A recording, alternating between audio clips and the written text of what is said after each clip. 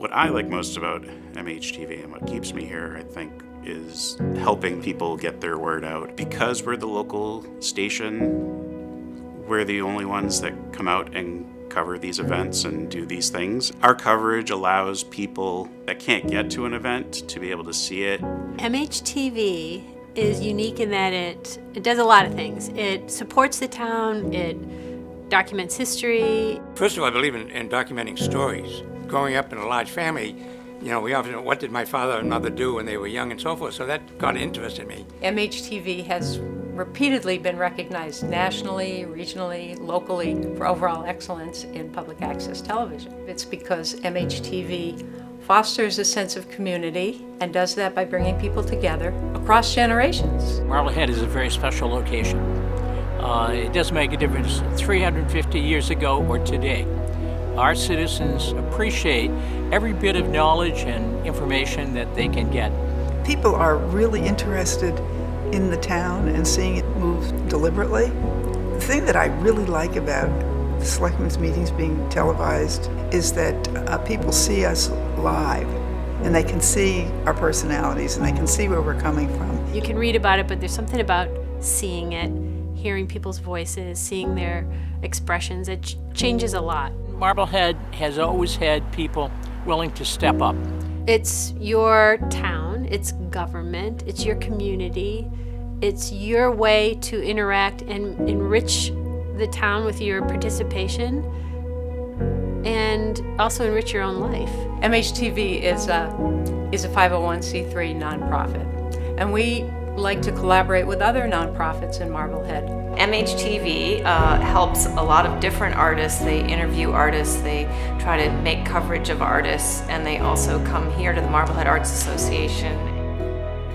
The opportunity to create your own show. If you really believe in something, if you have a message, you can be a producer here and get your point across. MHTV has been pretty just fantastic in terms of helping to train myself. Local access television just provides such a great forum. For current athletes, it's really cool that we cover as many games as we do and you get to watch the games back. Just to sit down on the couch with your family members and watch the game on Friday night instead of tuning into the Sox like I'm actually playing on TV on our local TV station. That's pretty cool. MHTV does a tremendous job just to be able to give the credit and give the exposure to our student athletes that are working so hard.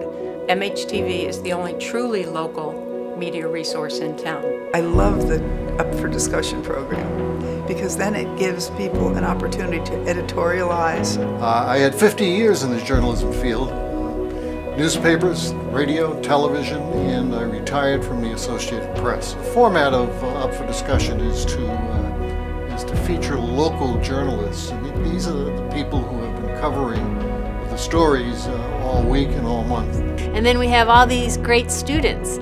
Whether they're in high school or college, they aspire to have careers in communication in some way, and this is a great way for them to hone their talents and just get started. I've learned how to do different positions and kind of what goes into making a news show. I've learned how to work with cameras and how to work on stage or off stage. They gain a lot of confidence when they start doing the show. It's nice that it focuses just on Marblehead. It's exciting because sometimes you see your friends or your family.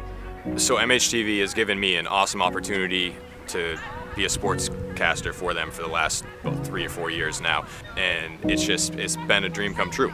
I had a woman on, Jenna Dolan, and I said, "What did you do in the Marines?" She says, "I was a pilot." Pilot? I said, "What'd you fly?" She said, "I flew the Harrier jet." "You flew the Harrier jet?" My God, that's when, in combat.